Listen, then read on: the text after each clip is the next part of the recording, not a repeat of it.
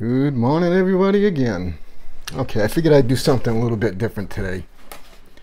Instead of going over video cards, I'm gonna go over a motherboard, and it is the Asus ROG Strix B550E. The reason I wanted to do an overview or talk about this board is because there is a F version. Almost looks identical, but there is some differences, and this I'm gonna probably say would classify as a mid-range, a higher mid-range motherboard than the F. And after we open it up, I haven't even looked at it myself. I'm sure there's all kinds of stuff in here.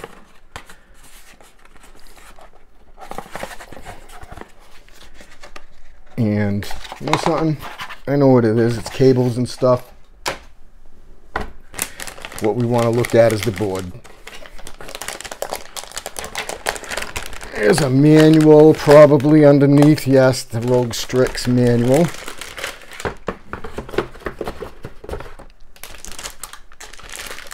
And being an AMD board, I actually was going to sell this, but I decided I'm going to keep this and put it on my wet bench. So,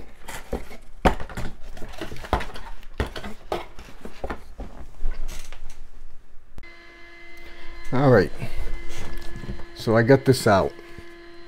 The things I want to point out on this real quick are some of the features I think are definitely better than with the F version. The first thing is we have 6 layers PCB, probably double coppered. It has some very nice aluminum heat sinks on it. The F has one less fan connector, or it would be an auxiliary probably for a pump. There's also one over here, which is great to see, because some of the boards I've been looking at lately, they haven't been putting them back down here, and it's a lot easier if you're running a fan on your CPU to put it over here. Okay. Another thing that's a big plus for this board is it comes with a USB-C on the board. 2 more USB adapters or plugs on the board. It comes with its Supreme FX sound, and it definitely has a good high-end power solution.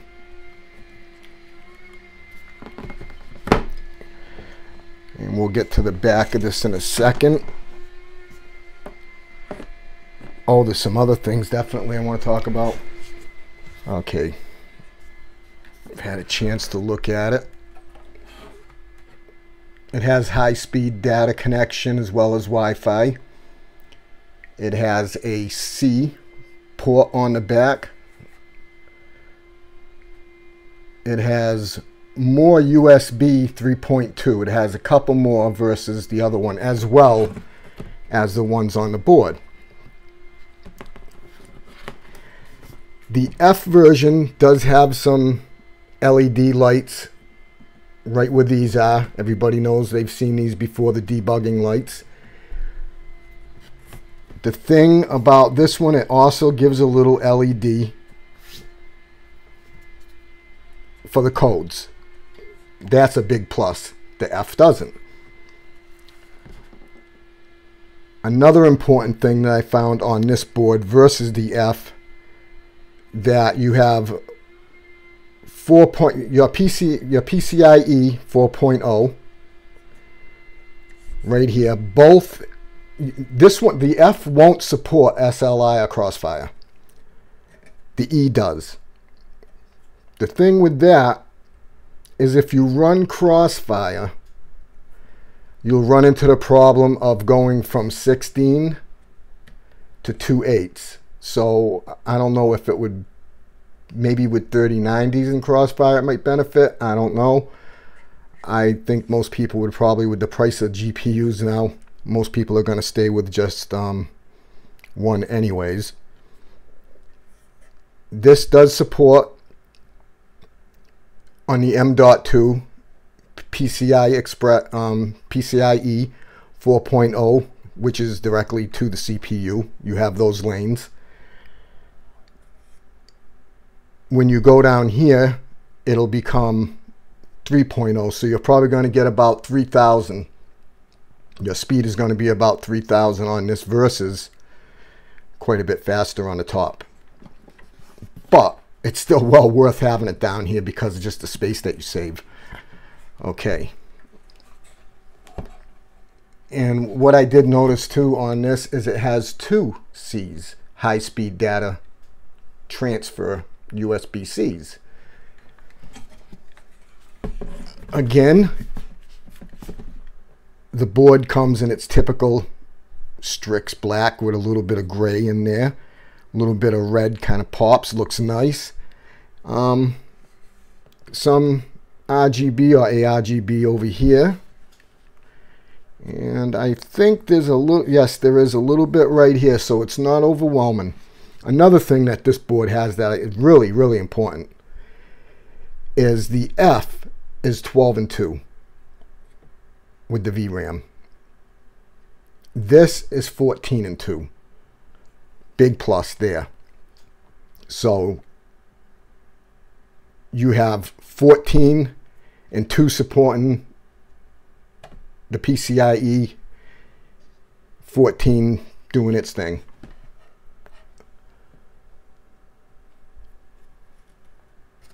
There's another USB over here for high speed. And versus the F model, this one has 2 more. It does. It has 2 more ARGB connectors on the board.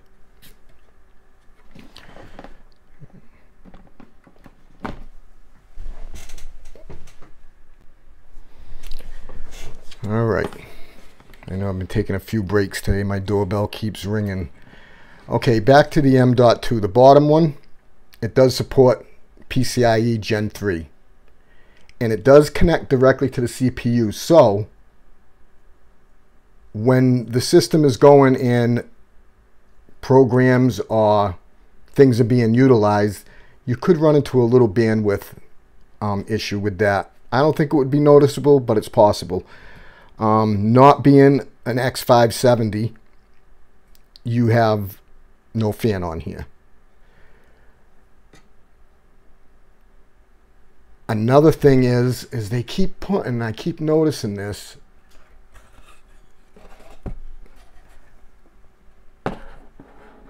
these CPUs have a display and a USB for graphics. Okay, you see that? Okay, good. That looks good. An AMD chip CPU doesn't support graphics. You'd need to get an APU, and eventually I guess they're going to be coming out with one. I'm sure they will, but as of right now, the board is fully dependent, like versus, say, I know I've been getting a lot of Asus stuff lately, but the Prime here, it's a Z490A. Intel supports onboard video, but we don't want to get too far off track. Again, another thing I want to point out that the F doesn't have is the lower PCIe the F doesn't have a full metal bracket on it. The very far one, I mean, these would be great for putting adapter cards or something for additional M.2s if you're really looking to save on a lot of storage. The board just, the E versus the F, I'm going to have to say that the F is a mid-range board, period. It has some good features, but this is definitely has better features. It's a step up, and you'll see that in the price difference. And I think that's probably, what, 260, 265. Okay, as far as power delivery, one 8-pin connector, one 4-pin connector. Myself, running the 3090, the 3080 video cards, I've overclocked them as far as I could just for a short time, because I'm really, and I've said this before, I'm not big into overclocking. I've never had to hook up a second power connector. Just never had to do it. I really don't know if it's even necessary, to tell you the truth, unless you're going to be running nitrous. Oh, not nitrous, I'm sorry, nitrous. I used to have that in a 69 Nova, nitrous oxide. Okay, liquid nitrogen. Then you would probably need to add the additional 4. Some of them are coming through with a 6, some of them are coming through with 2 8s. All the capacitors on here are definitely high-end Japanese-made capacitors. I'm pretty sure the VRAM is all certified at least at 60. That would be 60 amp, I think, the way they go by that. You can see all the chips, all the capacitors on here are well made, well lined up. I've seen some boards that were just nightmares. Asus, like I said before, I'll say it again, Asus really does pay attention to their detail. I can't take that away from them. Okay, SATAs. I like to see this. It has 6 SATAs.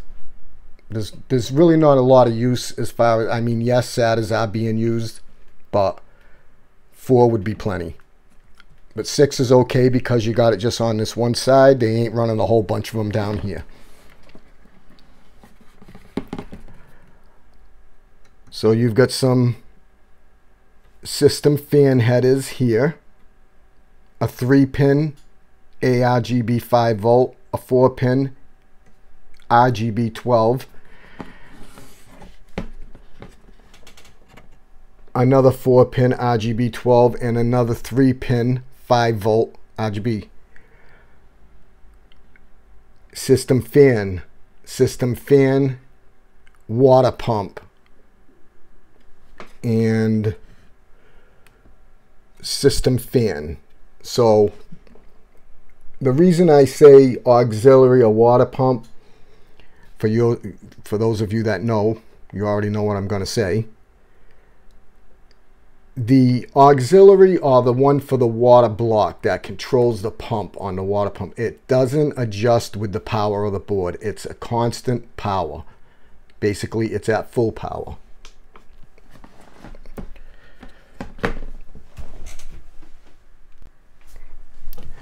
Okay, to get back to the VRAM, a lot of the motherboard companies are now sharing the VRAM.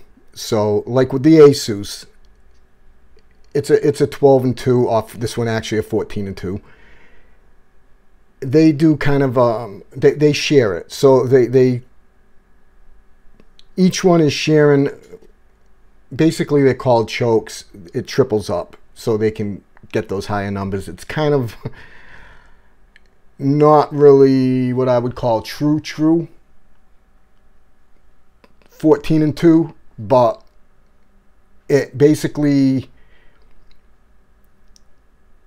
converts the board into acting that way and giving you that performance. Okay, so we're off of that. I don't want to get into too many technical details because we can go visit Steve at Gamers Nexus and he will blow your mind with some of the stuff he comes out with. I mean, he can go on for an hour talking about little details that I can't even think about. All right. So again, it is a very sturdy board. I like it. It's a nice clean board, nice layout.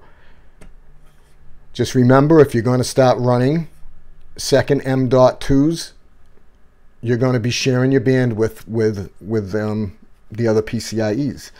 So you may lose a little bit. To tell you the truth, I do it on my MSI board. I have a second M.2, and I don't really, I mean, if you get into bringing up your voltages, bringing up benchmarks, and you start looking at the numbers as you run it, say we are downloading some large compressed file, you'll see the difference in the speeds when you start sharing bandwidth. On the test, you will see it in the numbers. In all real life scenarios, I don't think you're going to see it, because we're talking hundreds, thousands of a second. So, not the biggest deal in the world, folks. I think it's worth it to have a second M.2, to tell you the truth. Okay, I haven't seen the back of the board. This is my first time as well, people. We're in virgin territory. All right. This is different. Got a little racing stripe across the back. Doesn't have much for a heat shield. The Unify, I did a review a while back, but I had to send the board back, and I've got it. Actually, I've got it sitting in a box, the new one. I'll do a review on that. The Unify, it's a MSI board. It's really, really nice. The whole back here is covered with a nice heat shield, board armor, whatever your preference may be. Okay, so it comes with the standard back plate on it for the CPU. Now, okay, on this,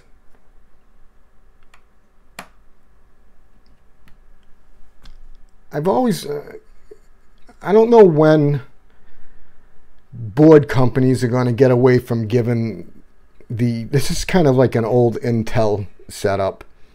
When you start getting into water blocks and stuff, I'm sure you've seen different brackets. I should have taken some out. Some of them will hook right on. Those are the ones I like, because then you don't have to unscrew stuff.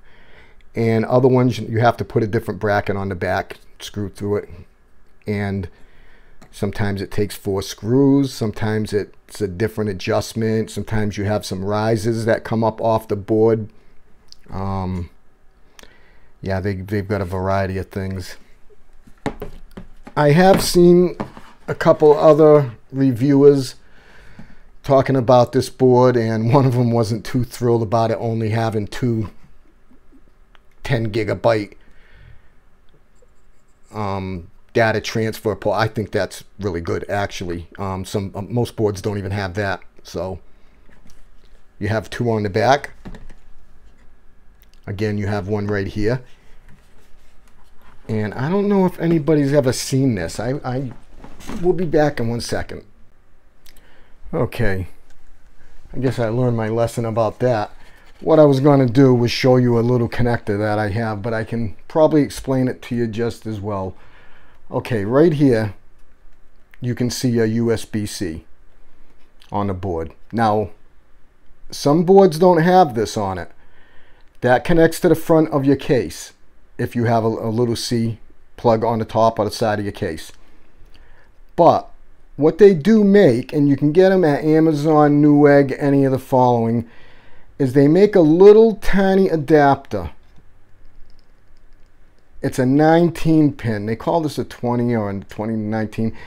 It would be 20, but one's over here in the corner. Oh, I do this. You can probably see it in the corner. There's one missing. Anyways, this little board has, you know, like the little blue plug, I'm sure you've seen it, that goes in there, clips in, that goes to your front panel. Well, you've got a few extra ones usually around, but if you want to do away with that because you have plenty of USBs already, you can get this little adapter. You plug it in there. It's a little board made with PCB with this USB-C plug on it. I thought it was kind of cool when I seen it, and I wish I had it. I can't remember what the heck I did with the bloody thing. I mean, I've got shelves full of stuff over here, so I should have taken it out. Anyways, well, that's my bad. But it's basically the same thing. It's just a little board. It's thinner than the motherboard, obviously, and it has this little C plug soldered onto it. And I use one on my other motherboard, as a matter of fact, because I wanted to get my C connector for my iPhone connected, and I wanted to use it for a charger and data transfer. So I did plug it in. It worked flawless. It was great. So there we have it. Some of the features of this board, some of the goods, not many bads. It's not their highest end board. It's definitely not their lowest. I would have to give it all day long. I'm going to have to say this is in the high end of their mid-range boards. The F, I'm going to say it's down in the lower part because it is missing some things. It doesn't have fully supported bracket. It does up here. The way it handles the memory is definitely different. It has fewer USBs on the back. This one comes with a BIOS reset, a flashback, and a BIOS button right here. And that must be the little light, that little hole right there. And you would put, right in here is where you would put your BIOS, your flash stick, your flash drive to do your BIOS. I've done it before. I've done it both ways. I've done the Q flash style, and I've done it with just powering the board up and letting it go. So yes, BIOS flashback, and to set your BIOS up. Too bad it doesn't have dual BIOS, and too bad it doesn't have any power and restart buttons on the board. That would have definitely gave it right up there, but that's why it's in the higher to mid-range level. If it would have had those few things, I'd have to say it was in the high range board area. A restart, a power button on the board, it would be perfect. They've got little switches. That's what I'm going to end up using to power the board. It does, like I said, I like the little LED. Plus you have your little lights right there, your little LED lights. You can count the blinking in it, the color of them, if there's something wrong with it. Again, it takes 128 gigabytes of RAM, 4 sticks, with the Ryzen 5000 series. I'm sorry. Yes, the 56, 58, so on. You get better performance running 4 sticks versus the old school, where the older the AMD and the Intel boards, that you were better off running your dual memory in 2 different slots. Why? It's just a new configuration, I guess. So again, there we have it. I'm going to wrap it up. Want to do something a little bit different. I hope somebody gets something out of this. If not, give me a thumbs up. Yeah, anyways, I appreciate it. So I hope everybody has the weekend's coming, so everybody stay safe. Have a good one. Take care.